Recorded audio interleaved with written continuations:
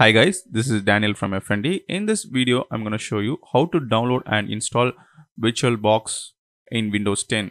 So let's get started.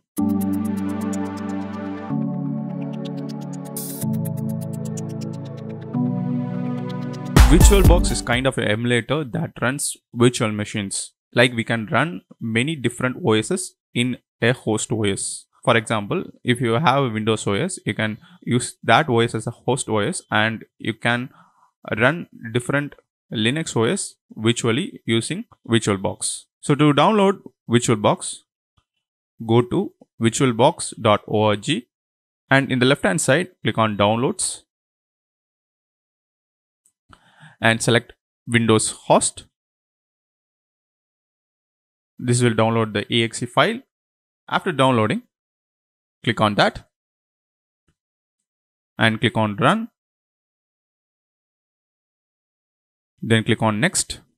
If you want to change the location, you can click on Browse and change the location. I am okay with this location and click on Next and Next and click on Yes and click on Install to begin the installation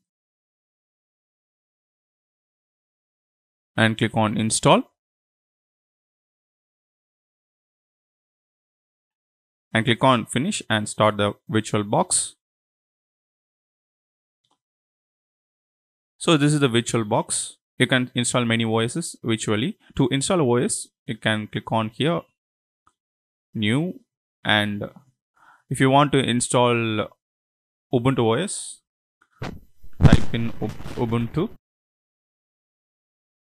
You can see it will automatically change the type to Linux and version. You can select any versions from here. Also, you can install Microsoft, Windows, Mac, BSD, Solaris, etc. For example, if you want to install Ubuntu OS virtually, you need to have a Ubuntu ISO file. You need to download Ubuntu ISO file from the official website.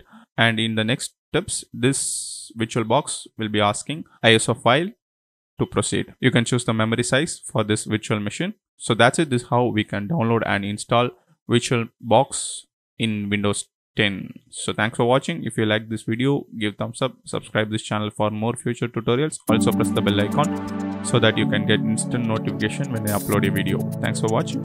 Bye.